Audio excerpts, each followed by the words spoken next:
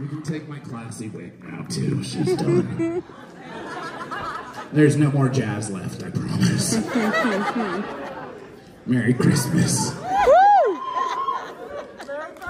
Yeah, I forced you to sit through 6 minutes of me singing about a relationship, and I'm aware of how painful that is. I really am. That's why I never bring him up to people. It's like complicated having another person because it makes you not interesting.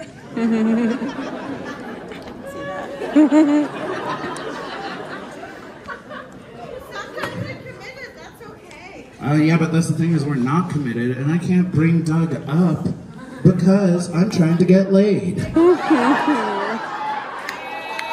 I talk about him, the audience looks at me just like they did after I finished that number where they was like, oh, that's nice. I'm proud of you, I guess, or whatever the fuck. Yeah, no, it's boring. I'm trying to fuck, and nobody wants to hear about how my non-monogamous relationship is so much better than your shitty monogamous ones.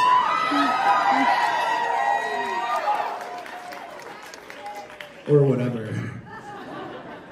It's true. I'm sorry. I do think it's. I think monogamy is stupid. I think you can be committed without the idea of owning another person fully. But it's so hard for people to believe that because I feel like we've all been hurt so much, and we all. Oh, you think they're all cheaters? You know what? That's actually perfect because this takes me to another exercise I want to do.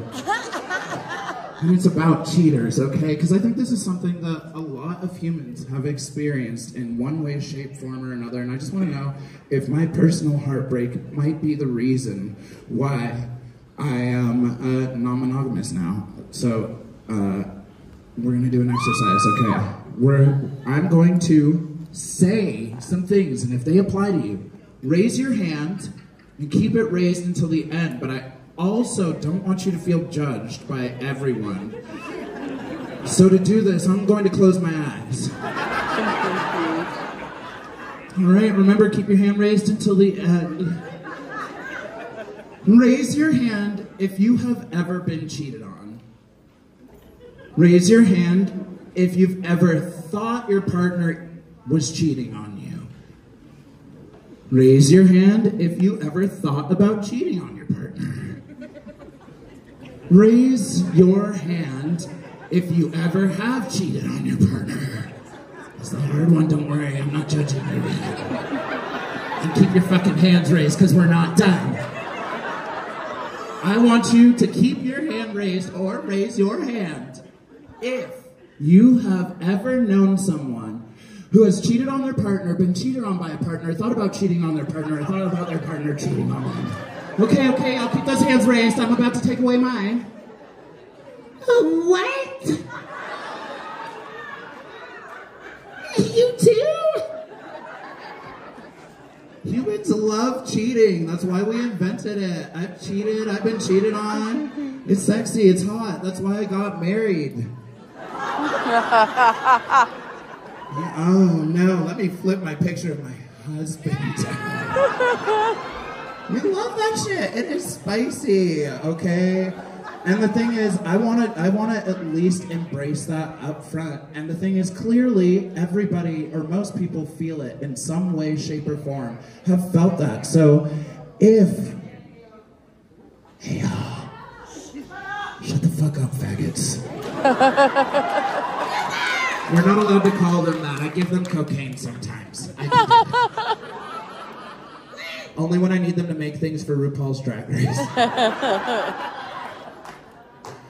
They did it twice.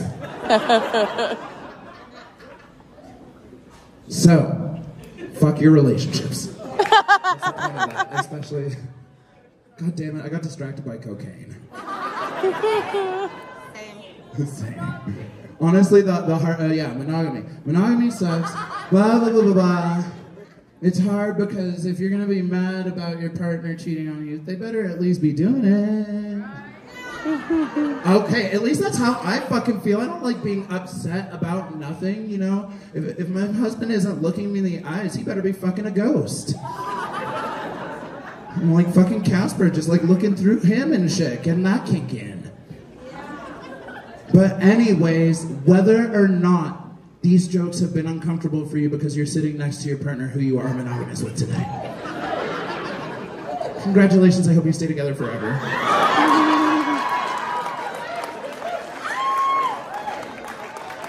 I think there is one thing that we can all accept about ourselves, and that's that we need to be a little bit better about taking care of the people in your life, including yourself, about spreading the love in the right ways. And this all boils down from one of my favorite RuPaul quotes, actually.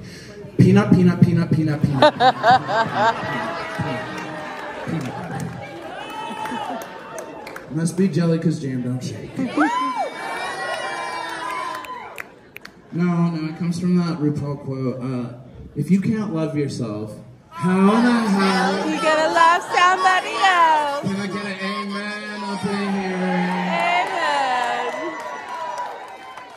Drugs, RuPaul, that's how. It's true, I already talked about cocaine a little bit. I love drugs, I'm sorry. Drugs fix everything, almost. This is, and I love drugs because this is for the children out here. I really wish I still had my dick on them. I know it didn't fall out, I'm bad at grooming. Children, I am your local life inspiration, Yvie Oddly. And I am here to tell you that I love drugs. And yes. You wanna know why I love drugs, children? Because I'm a human. It is so boring. It is such a boring answer. It can't even be because, like, yeah, my mom got me started. My aunt gave me my first crack pipe or whatever. No, I love drugs because I'm human. We are all wired to. Ever since we got consciousness forced on us, we've been trying to get rid of that shit. I don't want that responsibility. Are you kidding me? At least for 5 minutes, I need a break. And I think the people who understand this more than almost anyone else are people who are on a journey towards sobriety. Do I have any sober people in the house tonight? You were really passionate about it. 10 months? 5 months? You're a fucking liar. Don't fucking clap for this piece of shit ass liar. You're not sober right now. This piece of shit! It's not sober right now, and I'm sorry to call you out in front of everybody. You were clearly so proud of your 5 months. They are fucked up right now. I can see it in the eyeballs, and I'm gonna tell you why. Want to know why I know you're not sober? Because Webster's Merriam Dictionary, Wikipedia, this defines drugs as number 1, fun. They just are. And number 2, a substance or chemical that alters your perception, your brain, your chemicals, your taste, your sight, your smell, your sound, your feel, your fuck. Basically, a drug is something that comes into your life. There's no punchline there. It's where it ends. That's what drugs are. And so, you sick, lying piece of shit ass bitch. Sorry, I don't trust addicts. You already lied once tonight, so I'm gonna call you out on your shit in front of everybody. And now that we already know you're high, I want you to answer this question very clearly for me. Are you breathing some goddamn air at me right now? You can't help it. Okay, so you're telling me that you couldn't just be sitting there, not breathing air, not getting high as fuck off of air, and instead just be like, oh, I'm dying or whatever because I don't have any air. But instead you're just like sitting here breathing air, getting so fucking high off of it that you don't even realize, and you're lying to all these people like, I'm clean. I've been clean for 5 months. This person is thrashed. And that is how drugs work. You will find a replacement drug because they exist everywhere. Okay, I had a bagel this morning, and you know, my day was pretty fucking bad before then, but then I had this bagel, and it made me so happy, even for just a split second. I was high off of bagel. I was like, I no longer want to kill myself. We'll try again tomorrow. love drugs for that reason, and that's why from a not too young but a decently young age, I made it my goal to try all of the drugs that I've ever wanted to try without completely ruining my life. I'm saving a little bucket list if I ever get cancer. Don't you want to fight it? It's just a tiny little, bitch, give me the heroin. I'm glad I tried everything that I've wanted to try. Like from the club drugs, like coke and ketamine, to like hippier dippier shit like Molly and mushrooms and accidental meth. You caught it, didn't you? I get a pass for that one because that's not my fault. That's also your fault, Denver. Legitimately, I'm gonna give y'all a very quick history lesson about me. All right, very quick history. This is gonna be so boring for the bitches who already know me. I live in Denver, come from Denver, worked at the biggest nightclub in Denver, and lived a block away from that nightclub in indentured faggitude with all of the other queers who worked at that nightclub.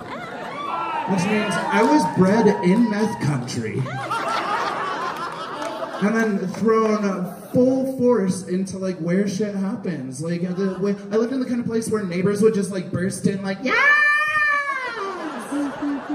Like dressed exactly like me, like, what, bitch? I remember the first time I did accidental math. I was just like working on this dress in my living room and shit with my roommates, and then some gay just like burst in like, yes! Good morning, bitches! Happy Monday! Who wants a breakfast bump? And I was like, oh, I really can't. I'm working on this dress. It's important. And my roommate was like, yes! Which automatically changed my answer to yes! And then you cut to like 3 sleepless days later, and all 3 of us are huddled around this shitty little paper dress like a bunch of Smeagol's. Like, oh, my precious, oh, so beautiful.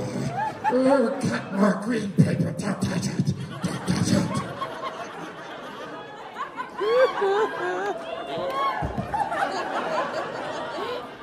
Like occasionally getting breaks of clarity like, girl, I think that was math. And then hopping back in like, I know it was math.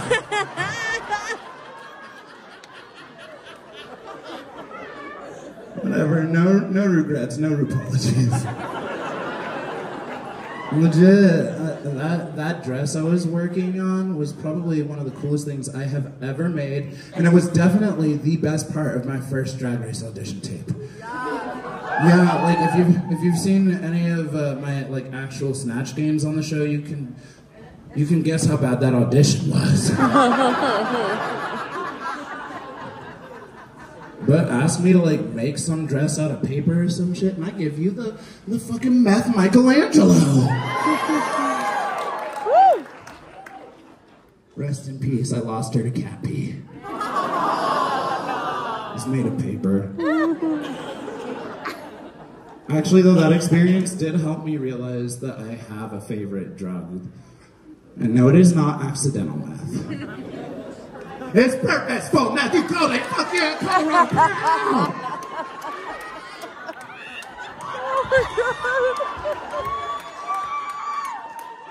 I'm kidding, I can never. My life can't handle that kind of productivity. I'm afraid of seeing my floors.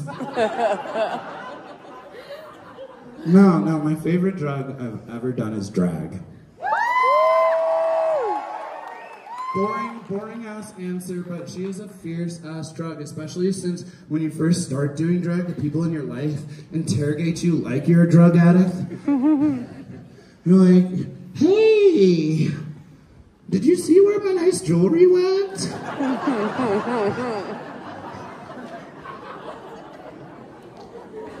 Why do you always come home at 4 a.m. smelling like hookers. You know, I'm just glad it never got to like full sit down, breakthrough crying drug addict status where you're like pulling out pictures like, is this you? Are you on drugs right now? I don't recognize you when you're in drugs. You're not my boy. I've lost you to drugs. I know it's not a good one. I wrote that one for all the children I kept from attending tonight. That's my PBS special. But, you know, it is my favorite drug I've ever done, even though it has wrecked my body, my bank account, and my sex life. Time and again. Don't worry, not right now. I'm doing great. A hot streak. Should be getting tested every week. Should be. No. Despite all the things that it has ever hurt, it is the one thing that gave me something very special about drag as a drug, and that is that it also somehow made my life feel a little more rich in some fucking way. It made it feel rich in a way that lasted even when I wasn't doing drag. And that's what I fucking love about it, because it showed me all the things that are worth pouring into about myself, all the things that I like about myself, taking some time to look in the mirror and find some beauty, even if you have to fucking paint it on.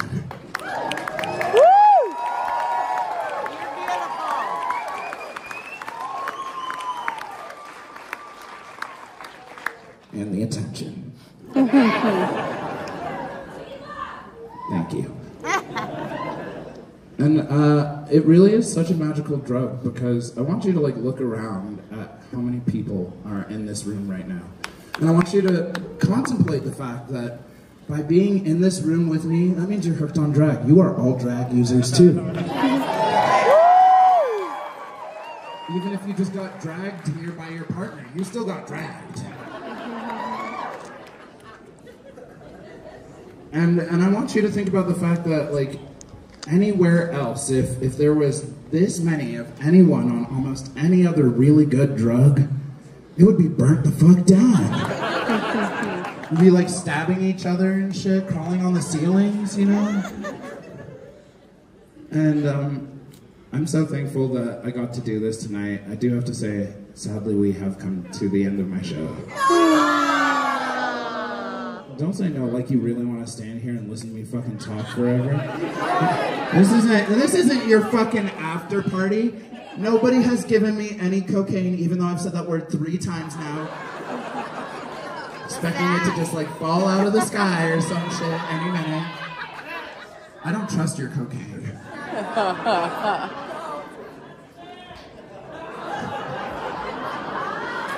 Listen, we all have agendas here, okay? If you wanna see me and find me in the airport looking disgruntled and depressed, and be like, I know this is so rude. You probably hate this. And then fist me. But we are at the end of my show, and so first I want to say thank you all so much for spending so much time with me.